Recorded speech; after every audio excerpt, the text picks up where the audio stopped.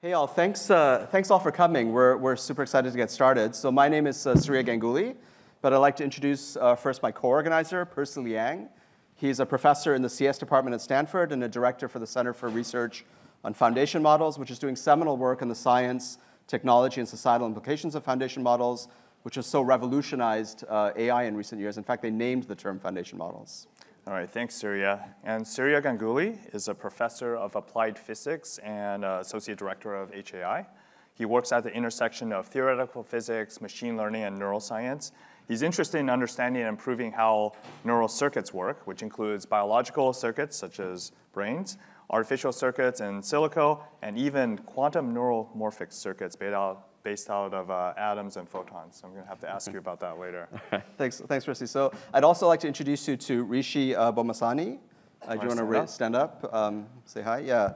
So Rishi's a fantastic graduate student at Stanford. He's a society lead for CRFM. And Rishi's a co-organizer of this conference with us, and you'll be hearing a lot from him in the afternoon sessions where he'll be moderating a fantastic panel. Okay, I also want to thank Vanessa Parley, who is a director of research at HAI, who really helped us with organization of this conference, and Casey Peel, who did over there, who did a huge amount of work doing the logistics and all the organizational aspects of the conference. So none of this would be possible without her. So thank you, Casey. Thanks. Okay, so we'd like to start by marking the nature of the historic moment that we find ourselves in by kind of taking a long-term perspective. Right, so how do I go to the next slide? Yeah, there we go. So, indeed, many moments of immense import for the simultaneous advance of science, technology, and society can be traced back to the invention of new instruments, which enable us to peer into the very nature of reality in fundamentally new ways that we never could before. For example, the invention of the microscope. The left one is Hooke's microscope from the 1600s, and the right one is a scanning tunneling microscope, electron microscope. They enabled us to peer into both the world of biological microbes and the physical world of materials, even at the nanoscale. And these new windows into nature provided fundamentally new technologies, like new drugs for targeting pathogens, and new materials with remarkable properties through sculpting matter itself at the nanoscale. We do believe that with recent advances in AI unfolding over the last few years, we are living in a similar historic moment, ripe with the potential for advancing science, technology, and society, precisely because AI allows us to see nature and humanity in fundamentally new ways. Just as the microscope made visible new structure at tiny scales, invisible to human perception, AI makes new structure in high-dimensional patterns visible, structure that is completely invisible not only to direct human perception, but also initially invisible even to direct human thought. Right? So that's our icon for AI. This unprecedented ability of AI, in particular generative AI, to sift through high-dimensional patterns, to discover structure, and even to imagine never-before-seen structures, has opened up new opportunities and questions in science, human creativity, and the nature of human society. Yeah, I really like the microscope analogy because it illustrates how fundamental of a shift this is for us. So AI, especially with foundation models, allows us to see the world differently. And so that's why when Surya and I were talking about how to organize this conference, we decided to make it about new horizons. And particularly, we want to go beyond the conventional applications of Gen AI. And we organized this conference around three major questions involving science, creativity, and society. So here are the three questions I want all of us to ponder over the course of this conference. So, how can AI provide new windows into nature to enhance human understanding? How does AI challenge, redefine, and expand notions of human creativity? And how can we envision a flourishing pluralistic society of humans and agents? So to address these questions, we have invited an exciting and diverse set of speakers spanning science, creativity, and society. So Surya, can you tell us a little bit about the science speakers? Sure. So in the first session today, well, actually, more generally in the context of science, AI can really expand human sensation and thought by revealing hidden patterns across biology, physics, climate, economics, and social sciences.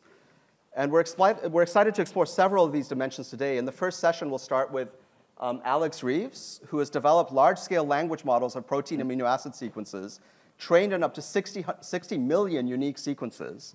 And he shows that in such a language model, despite being trained only on sequences, they learn representations that are very useful for predicting 3D structures. One might even say that this language model, by deciphering the secret language of proteins, comes to possess an emergent world model of 3D structure, and we'll learn about that. Next, we'll hear from Patusha Sharma, who will also uncover hidden meanings in another heretofore secret language, this time the language of whales, whale communication. It turns out they have an incredibly rich structure of vocalizations, raising many interesting questions. What is the complexity of their language? What are its fundamental, indivisible atoms of meaning? And can machine translation decipher this language and teach us what they're saying to each other? And she'll discuss what they've learned so far. And the third speaker of this session is Aditi Sheshadri, who's actually a card-carrying specialist in climate modeling with a PhD in Earth and Atmospheric Sciences from MIT and also a professor here at Stanford. We will see remarkable examples of how her physics-informed approach to machine learning can yield very interesting insights into climate modeling and potentially their impacts on climate change. And also at the end of the day, we're very lucky to have Daphne Kohler, who will describe how a combination of large-scale, industrialized, multimodal biological data collection coupled with machine learning applied to these data sets at scale can make drug discovery faster, cheaper, and more efficient. Yeah, thanks, Surya. So science and creativity go hand in hand because both are about fundamentally discovering something or creating something new. So we often think of creativity as something fundamental to being human, whether you're an artist, designer, mathematician, chess player. But let's think about the goal of AI is expanding this creativity. So first we'll hear from Chris Donahue, who works on developing AI tools that musicians use to create music. Then we move to the visual world, where Andrew Kanazawa will describe her work on generating and editing 3D scenes. And then we'll transport ourselves into a very different world of chess. We'll hear from Bing Kim and chess expert Elisa Schut on their fascinating work on using AlphaZero to understand and improve our creativity in chess. And finally, we have a delightful performance and talk from Ge Wang, who will build tools that helps people create and experience music, and always ask the question, what's the point? So what is the point? I think, not yet. I think that AI shouldn't just be about making people more efficient, saving keystrokes, although that's good too. I wanted us to think about AI as fundamentally expanding our creativity. So we should think about AI as this alien intelligence that can think of things that no human would. So I'm reminded by this event that happened almost 7 years ago, which seems like an eternity in AI terms. So 2016, AlphaGo versus Lisa Doe, seminal game. Second game, on the 37th move, AlphaGo played a very surprising move that really caused everyone to scratch their heads. People wondering, what's going on? Was this a bug or something? And of course, AlphaGo went on to win that game and then the whole match. But move 37 now goes down in history. It was the first demonstration of AlphaGo going beyond human play and creating something entirely new. And of course, AI has completely transformed the way that we think about Go. And Fan Hui, a professional Go player who advised on the AlphaGo project, later said, "It's not a human move. I've never seen a human play this move. So beautiful." And so because AI is built differently than humans, of course, I think it can open up new worlds and push us to new heights. So another theme we like to explore is plurality in the context of society. So often we get fixated on AI systems, so individual systems, and if we're lucky, we think about how these AI systems interact with a single human. But if you look at society, it consists of a large set of humans with different values, different goals, and in the future, these humans will be accompanied by sets of AIs. And these humans and AIs will interact with each other in all sorts of ways, and there'll be emergent social behavior. So the question for us is, how do we want this world to look like? How can we ensure that the world develops in a way that's fair and benefits the humans? So to answer this question, we need to not just address the individual system, but to think about the whole ecosystem. So to explore this topic, really excited to have this very interesting and diverse panel. So we have Erik Brynjolfsson, who will bring an economics perspective. After all, economists have been thinking about how multiple agents with different goals interact with each other for quite some time now. Jerry Lanier, who has been trying to center the creators of the data that power AI and think about how we can create a more sustainable economic model around data and AI. And Jun Park, who has built generative agents based on language models that can simulate entire societies. So this is another microscope that can help us understand the interactions of society. And Aisha Wilson, who has been thinking about algorithmic pluralism and the foundations of fairness for ML systems. So I'm really excited to see where that conversation will go. And last but not least, we have a keynote talk from Shakir Mohamed, which I'll introduce in a bit. Okay, so before we begin, we have a few logistics. So for our virtual audience online, you can ask questions to the speakers using Slido.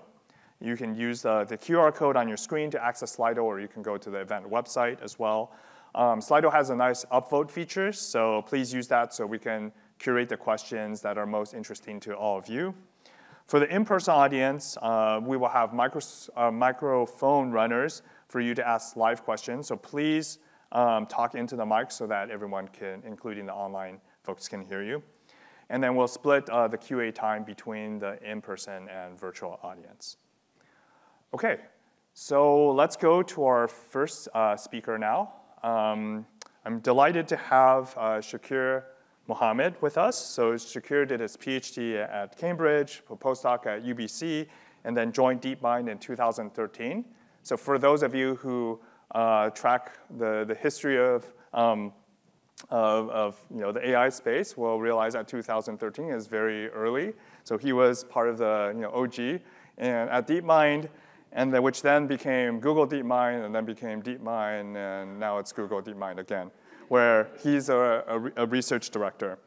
Shakir is also a very active member in the machine learning community, having been co-program chair or general chair for iClear and NeurIPS multiple times. He's on the board of ICML, iClear, and NeurIPS, so we really thank him for all your service to the ML community.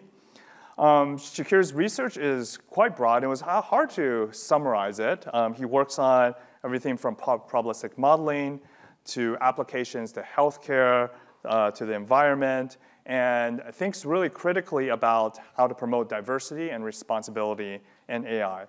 And this is all very convenient because I think you'll have something to say about every three of our topics here. So we couldn't ask for a more perfect opening keynote. And last night at dinner, I learned that this is Shakir's first time visiting Stanford. So let's give him a very warm welcome. Okay.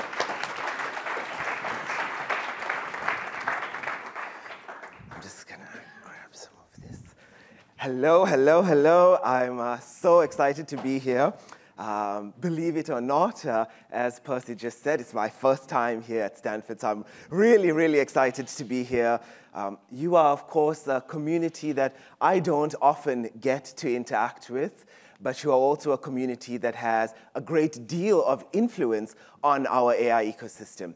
So it's a great pleasure and an honor for me to have this stage today, to have this platform to share a few thoughts with you all. And I want to express my deep thanks to Surya, to Percy, to Casey, and to all of the other organizers for giving me this gift of experiencing something for the very first time. And of course, a huge thanks to all of you here in this audience, online, and whenever you might be seeing this. So it's this experience of firsts that I want to pick up, that I thought we could use as a theme for today, and that we're going to use for our next 20 minutes together. So I chose to talk today about this title, Responsibilities of the Pioneer, and to then use that to bring all the different themes today together. This title is meant to be a resemblance to an essay by Noam Chomsky entitled The Responsibility of Intellectuals, and I thought that could be a nice kind of side connection for us to work through today.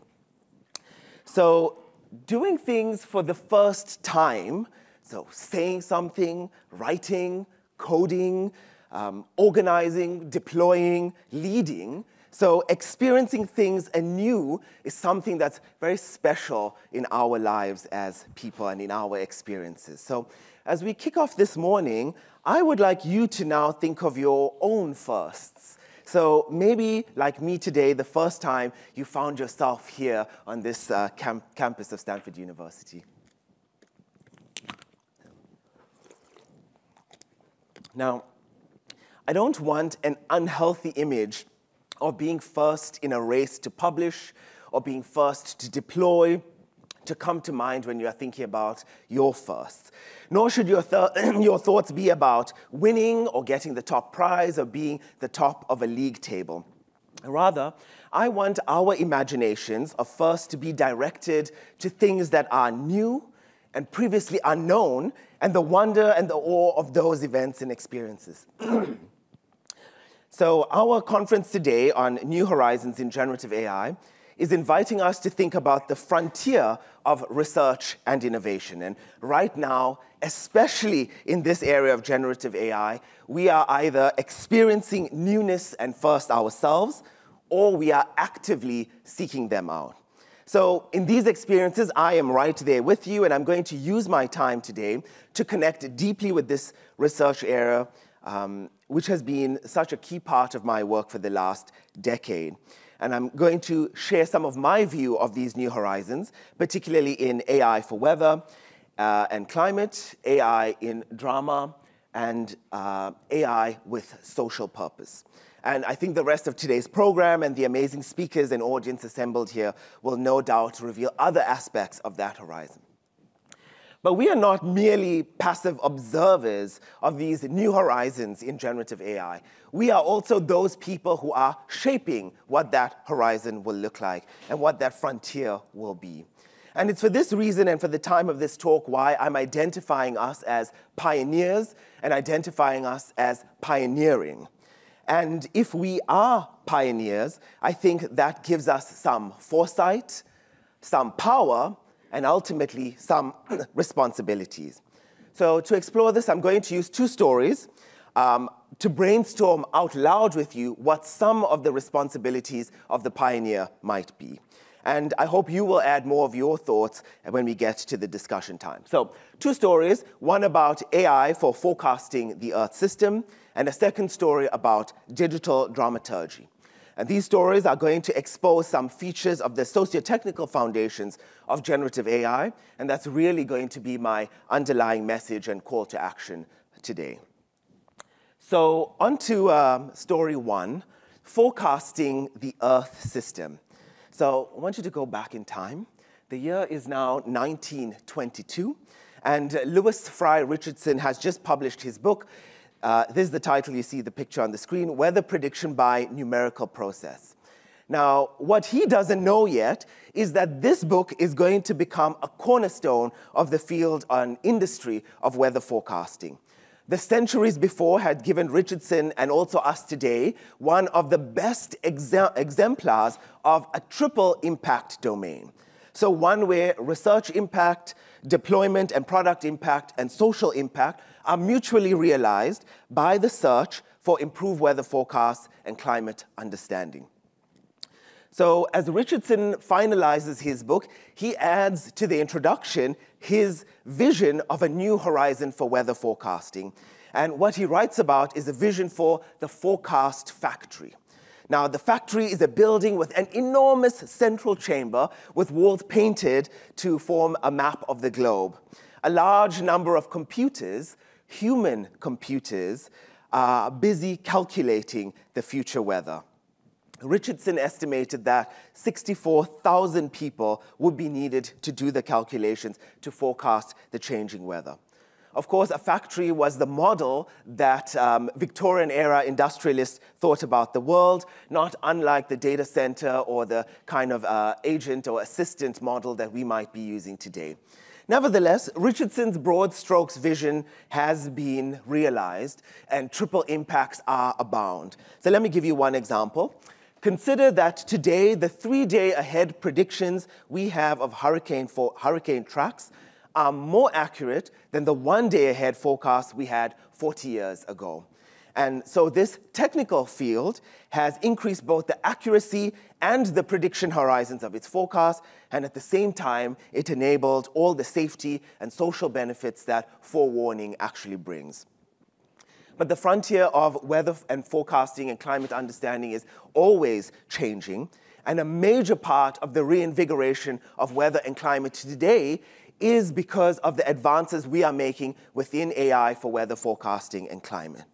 In my view, this is one of the most vibrant and exciting areas that any of us could be working in, and so I encourage you to redirect some of your energy and attention to working in this area. So some of the new horizons for weather forecasting came into view a few weeks ago with the formation of a storm system that later came to be known as Hurricane Lee. So the European Center for Medium-Range Weather Forecasting has made now available several of a new generation of machine learning forecasts based on machine learning approaches for 10-day ahead weather predictions. So we refer to 10-day ahead predictions as medium-range forecasting. The availability of these forecasts have now allowed people who work on hurricanes and other extremes to monitor and record the performance of these new machine learning predictions, and specifically two key variables, the wind and the sea level pressure, which are the key variables for analyzing these kinds of storm systems. It's still too early to say anything concrete about machine learning for hurricane forecasting, but I think this social media post says enough for now, in particular highlighting the strong performance of a model that we call GraphCast that I want to tell you a little bit more about.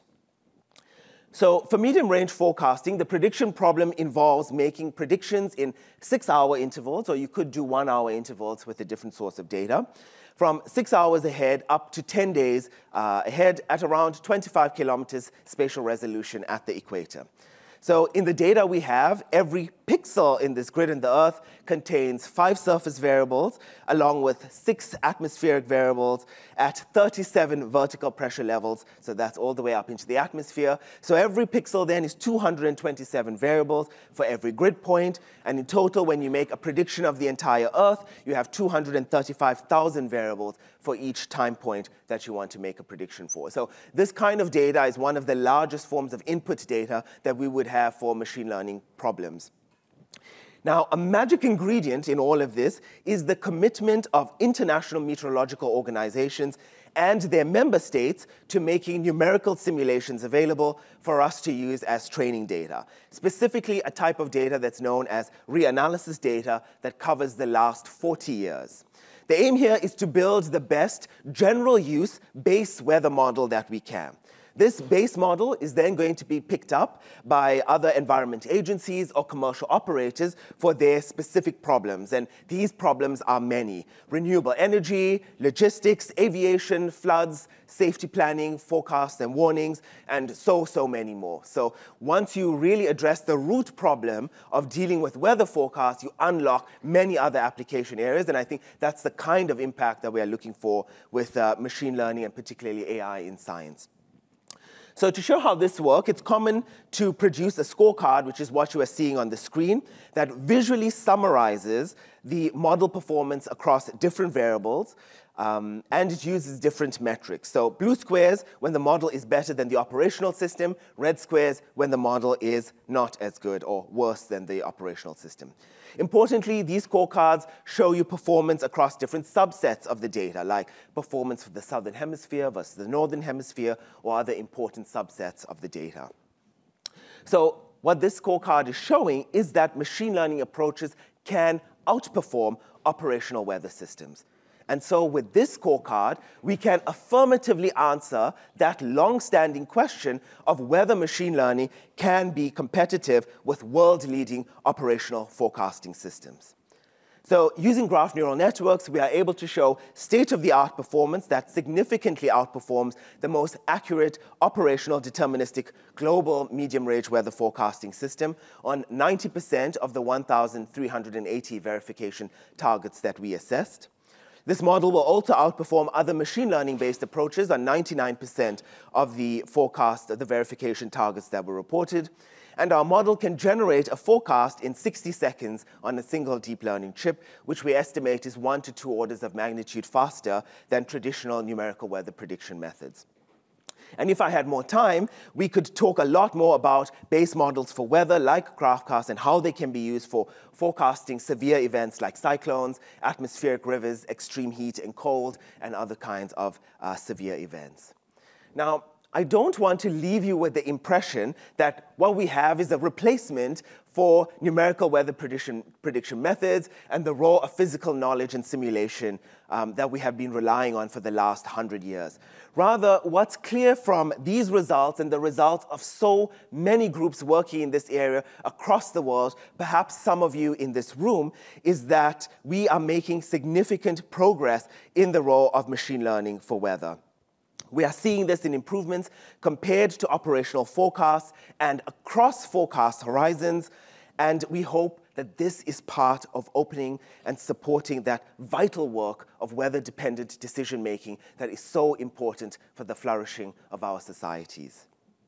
So a quick plug, if you might have work in this general area, please do consider submitting your work to the ongoing JMLR Special Collection on Machine Learning Addressing Problems of Climate Change. Now, while so many technical advances continue to be made, another less uplifting story was also unfolding. We are again back in time, this time in 1997 and in Peru. Amazingly, at this time, improved forecasts of El Niño are now available, and with that, a new tool to assess shipping conditions and potential changes in fishing populations in the global ocean. So this is where our story is taking a turn. Fishing companies incentivized by the prospect of a weak season and using such forecasts chose instead to accelerate the layoffs of their workers. So no triple impact here. These improved forecasts have led to demonstrable harms and the opposite of their assumed benefit. So I'll give you a quick second example. Today, the average forecast accuracy for high-income countries is more than 25% higher than the average accuracy for low-income countries, making the problem of forecast equity a distinct challenge for all of us to work and take on. So now we can come to the role of the pioneers who see and make new horizons. Clearly, what I'm suggesting is that part of the responsibility of the pioneer is to direct attention to areas with broad societal benefit, like weather and climate. But we should not simply assume that new models of for AI and weather will have a positive impact and be used for outcomes that lead to prosperity. In his essay, Chomsky wrote something very relevant for us, that it will be quite dangerous. It will be quite unfortunate and highly dangerous if new advances are not accepted and judged on their merits and according to their actual, not pretended accomplishments. So creating the culture for this form of accountability is then one of our responsibilities.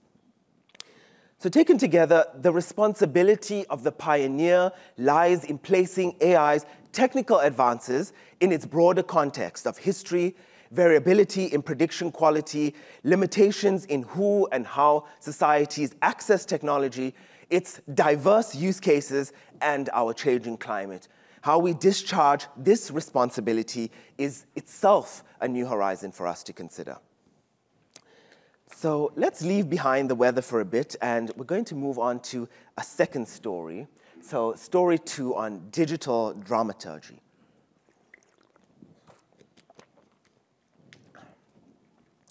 So it's now 2022, and a series at the Edmonton Fringe is running, and it's called Plays by Bots. The description for the improv series was this: bots write plays, performers act them out, then they improvise the ending Hilarity ensues. The result is an unpredictable work of human-machine co-creativity. You will laugh until your face hurts. Amazing, and actually they got several 5-star reviews out of these performances.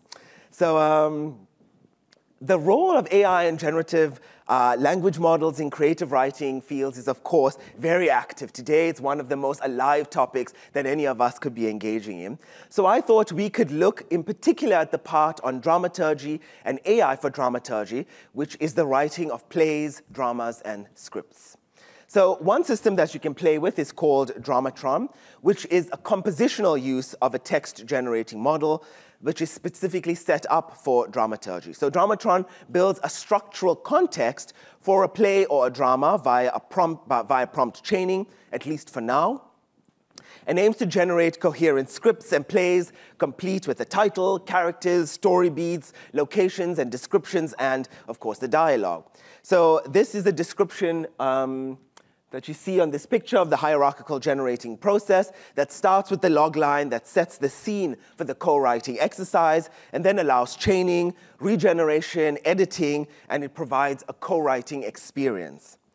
Now, but Dramatron was actually designed to explore a more fundamental question of what artists might actually want from co-writing tools and how artists might participate in its design. So later on, in a small conference room, a group of these artists came together to write a script using this system and to situate their practice, their understanding of this technology, and their views of their art and industry.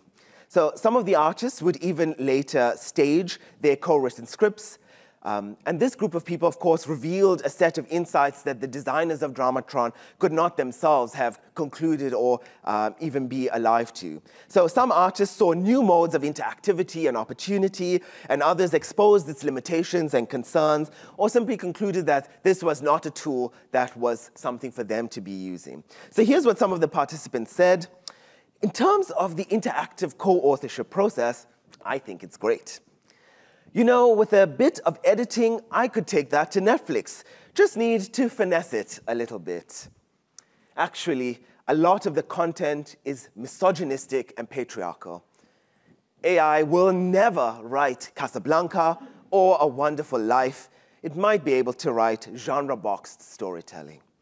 So Dramatron is an ideation and a co-writing tool, and I think a good example of taking a people-centered approach to AI, since its success is only possible if people actually find value in this tool. Now, the real story here is about how we can center the needs of different groups of people and different communities in the development of new technical systems, whether that is in establishing better weather forecasts, like I spoke about earlier, and which I could tell you a different story about later on, or in creating performance scripts or any of the other areas of application you might have in mind. This way of ensuring that people are owners and shapers of the upcoming horizons is often referred to as participation. Participatory AI is an active area of work and one where there is a great deal of complexity and tension and an area from which all of our work can benefit.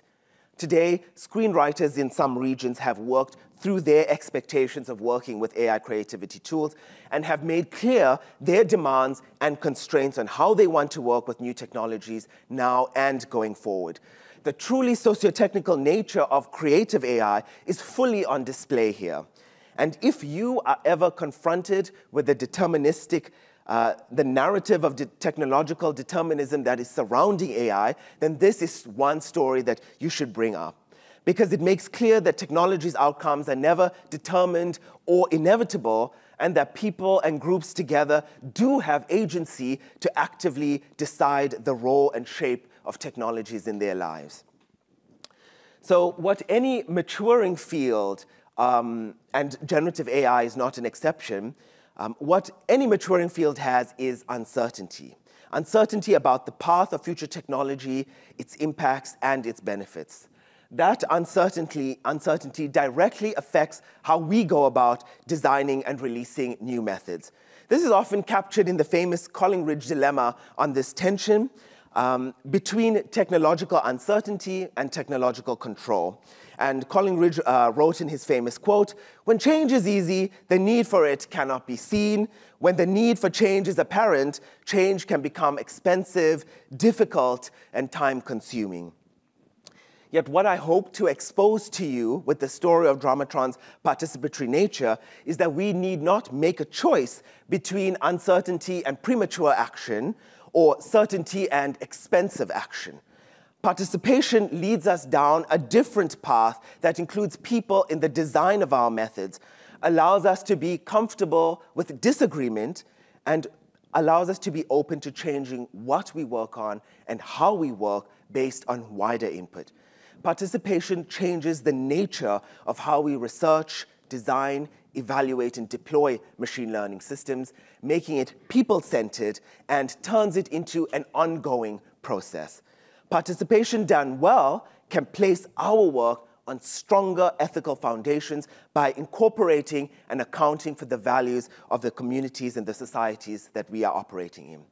There is much newness and many firsts for us in this area, and one worth embracing. So taken together, the responsibility of the pioneer is to center people, to rebuke deterministic thinking, and to work with uncertainty, and in so doing, leave open a multiplicity of future outcomes and new horizons that are possible with AI.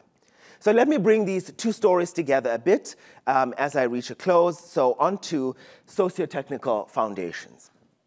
So new approaches to weather forecasting and new approaches to thinking of co-writing are just two of the new horizons in science and creativity and its roles across societies. Of course, these are two wonderful fields with which we can explore the responsibilities of the pioneer. In both climate and creativity, a defining characteristic of the new horizons that I've really been trying to point out is their fundamentally socio-technical nature. And the starting point for the socio-technical foundations for generative AI is an understanding that the social and the technical are interacting and mutually reinforcing. So to expand and discharge our responsibilities, strong socio-technical foundations are needed, where we ask at every stage how people and societies and technology are mutually interacting. Socio-technical AI is all about adjusting and adapting the conceptual apertures we use as we are going about our work. So picking up on the microscope analogy from the opening, asking our technical and engineering work to account for a wider and more expansive set of considerations, the telescope model of AI, and to bring focus and manageability to the seeming vastness of social considerations, the microscope model of AI. So socio-technical approaches ask for an ecosystem view and is a way of engaging with that ecosystem. And with this, I'm not only pointing out a recognition of socio-technical thinking, I'm also pointing out a very specific model for responsibility and responsible AI and a firm foundation for it. So let me invoke another line from Chomsky's essay to add one further responsibility. If it is the responsibility of the intellectual to insist upon the truth, it is also their duty to see events in their historical perspective. The responsibility of the pioneer is to create path dependency from the past to the present and for the future. That is a power to direct, create complex couplings between fields, and see different kinds of outcomes. Outcomes that consider agency, uncertainty and control, science and quality and access, and community-centered participation. So let me end with a few questions. My time is up, but give me 2 more minutes. So the frontier in weather and climate is one that has been reshaped across centuries, from initially divining the weather by looking at the stars, to the forecast factory, and maybe to the forecast assistant and the forecast agent of the future. Today, exciting approaches for weather forecasting are possible globally because organizations have set up a system of open sharing of data, of forecast data. And that means we who have new skills and ideas and curiosities are able to bring our intellectual energy to build on what has come before and add new methods, benchmarks, and technologies. And of course, there's a vast horizon for what still remains for weather and climate. And amongst them, continued innovation in environmental data sharing for public benefit, new work in precipitation forecasts, which are a key priority since most models are bad. Rain is actually the hardest thing you can try to predict right now. And then maybe I'll end with seasonal and decadal forecasting that extend forecasts to 3 to 12 months, which have been very poor historically, but yet there exists many needs for such forecasts. Creativity is just as complex a landscape where technical tools for co-writing are confronted with the needs of people, artists, and the fundamentally human work of enriching our cultures and memory. Creativity provides the perfect environment for socio-technical approaches that are people-centered and opens up the landscape for us to ask much more complex questions. So some of those questions include establishing further participatory and community-centered work that really showcases and enables their effective use. And hopefully as we go more in this next year or two, I'm sure we'll see much more work on human-AI interactions, behavioral studies, and evaluations. And what we also need is more historical and decolonial work that continues to provide public memory of what has come before and that will foreground humility and rigor in the work that we do. So I'm going to end here and thank you for this wonderful opportunity. If I have reached my aims, then you got to this point with 3 key messages. Firstly, the horizon for weather and climate is exciting and changing and full of firsts and new opportunities. AI for Earth systems is a technically challenging area, one where generative models are proven as a useful approach, creates many opportunities for collaboration, and touches upon the entire socio-technical system. You should get involved. Secondly, there is a specific and firm model for responsibility that is built on taking a socio-technical approach to generative AI. This will center the role of people at all stages, create more demanding evaluations, advance participatory methods, and establish a more expansive view of safety and benefit. And finally, the responsibilities of the pioneer are ours to take on and magnify. This involves engaging with historical context and path dependency, navigating socio-technical uncertainty, and making our contributions to the advancement of science and directing machine learning towards social purpose. The gift of a first is a special one, and I thank each of you deeply for allowing me to openly brainstorm with you and to publicly hope in this way. My sincere gratitude to you all. A short postscript, here are some resources that might be of interest, and thank you again so much.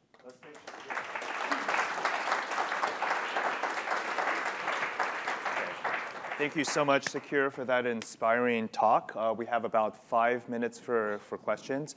Maybe I'll start with one thing. I really appreciated the excitement of weather forecasting and how you could predict hurricanes, and that clearly has a lot of societal consequences. But I really appreciate how you drew attention to some of the inequalities and also misuse. So maybe one question is, what can you do about it? Maybe taking some ideas from the participatory design and thinking about, fundamentally we have dual-use technologies. Is there a path forward to reduce inequality or prevent some of these harms? Yeah, so again, I guess climate equity or climate justice or environmental justice is a very broad topic.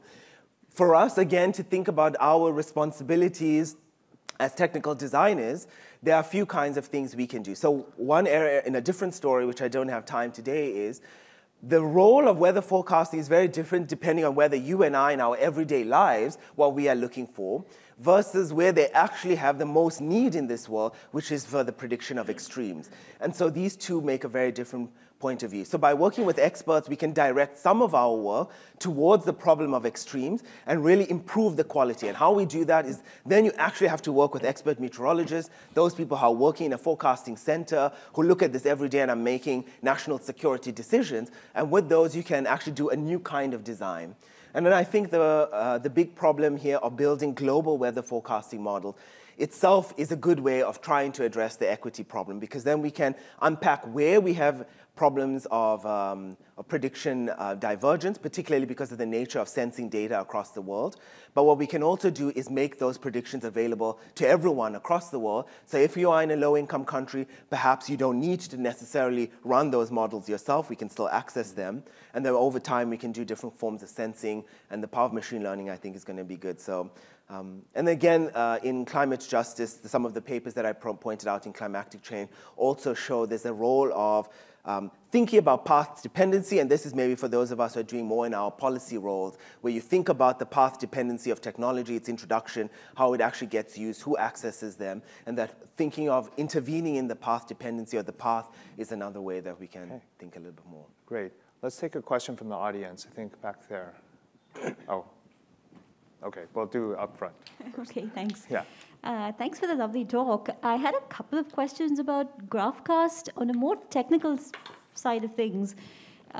These models tend to go unstable very quickly, 10 days or so, and I was wondering if you had thoughts on that. And on a more fundamental front, none of these models obey conservation laws. They're completely unaware of Navier-Stokes or anything like it. Yeah. So why should anyone ever take them seriously? I think that's the big question in actually the biggest tension of doing work for machine learning in weather and climate is the rightful skepticism of those who are working physical models that can machine learning models. But I've already given you a scorecard that shows that we can beat what is considered today the operational forecasting center. Now, again, I specifically said I'm not saying that this is a replacement for physical knowledge, a century of work that we need to do. I think that's part of our New Horizons, is to bring those together. And I actually also see what's changing in our practice is a new form of evaluation of these models. So these models, if you run them beyond up to 30 days, they will definitely become unstable. Or if you run them up to 100 days, they will definitely become very unstable. So I've seen some of the evaluations of places running them out, looking to see, are they capturing some forms of those physical processes? They can't capture them entirely, but we have other kinds of resources. So I'm excited actually for the new kinds of models that we will build. I think this is just opening a door. That skepticism that we had for many years. I have been working for many years with operational systems, and the chief scientist of the Met Office or every senior scientist was like, no, this machine learning is not serious. And now I'm happy to be in a different kind of space where we can have a different kind of productive conversation. And again, it's not because we are looking to replace models. What we need to do is come up with new methods to support that work of weather-dependent decision-making, because the work of climate action today demands that from us. And I think that's how we are doing our work of machine learning that is directed towards a social purpose. Okay, great. Let's take one question from the online audience, and then maybe one more from the live audience. So the question is, how do you balance generative AI and script writing with the demands of SAG-AFTRA? Are you concerned that jobs of writers will be lost, downgraded, or underpaid? Can you just repeat one part? How do you balance the demands of AI for script writing with? Let's see. Balance the demands of SAG-AFTRA, so the writers, balancing that with presumably the benefits of generative AI in script writing. And the fundamental question is, what is the impact on this industry of people writing scripts? Yeah, so predicting the future of any industry is a very difficult one, so I'm not going to opine on that. But again, I brought up that explicitly because those communities and groups have come together, they have used the power of collective action and made a decision. And so none of us must go and just declare, machine learning is here to take over your industry. And the point that I'm really making is that if we took a different path, we engage with those artists, say, actually, here's something new. And when you do that, the kind of conversation is very different. And you will never get a point where everyone is on board with things. No one is going to love every new tool that you create. So what we need to do is create a space where we can allow for disagreement, can allow for some people to use and others not to use, and then to integrate it in a kind of slow way. Ultimately, this is a question that, and I really appreciate about how it is we go about building trust in the space of machine learning. And one model that we know from science and technology and its history is that repeatable actions of small, trustworthy actions, that is the way we're going to do that. And so, again, that participatory nature that turns it into an ongoing process that creates small and repeatable and trustworthy actions are sort of one way. And then we can recreate industries if we need to, or we can, again, partner in different kinds of ways. And it's not just a battle as it unfolds right now. You have to bring people into a conversation. So one final question, and then we'll wrap up. I think maybe the mic is over with someone over there already. Where is the mic? Oh, OK. Why don't you ask the question? The person who has the mic asks the question. Thank you. I was fascinated with your call for action for participatory approaches to the future of AI and envisioning AI in our social life. So as a social scientist, we know that any introduction of any new technology tends to replicate the power dynamics and relationships that existed there before. Yeah. So what do you think might be a different way forward with AI in particular? Yeah, so this is the big question. I think the famous line is, you create new institutions, and the institution tends to preserve the problems that they were created to solve. And I think that's the question that you are bringing up on. And I don't have an answer to this question quite yet. The problem of, but I think what we need to do is, again, understand the ecosystem view, that participatory methods are not a universal solution to all the problems of trustworthy and trust building that we need to do. They have a very particular kind of role. And if we can situate that role correctly, particularly in the role of value understanding, what value we give back to participants so that we don't just use them as extractors, then we can set things up. But what we need to be very clear is that participatory methods are not a substitute for things that should happen in a democratic process. So questions of values that we need to decide. And so as long as we keep those things and also manage the burden, usually a kind of epistemological burden that we are placing on people. So I'm excited for a few different models that are coming up, particularly around language models and how it is we are speaking to vulnerable communities and using the experience and recognizing different forms of expertise and bringing them into the design process. And then I think there's a bit of humility that's needed as we are changing our practice to then say, actually, we will change what we work on. But that's going to require a field to make that kind of change, because only that kind of change can come with pressure that comes from a field change. A single organization will never quite do that, I think. So anyway, thank you. And hopefully I can find you afterwards so we can talk a lot more. Yeah, unfortunately, that's all the time we have. Hopefully, we can continue this conversation throughout the day. So let's thank Shakir again for the wonderful talk.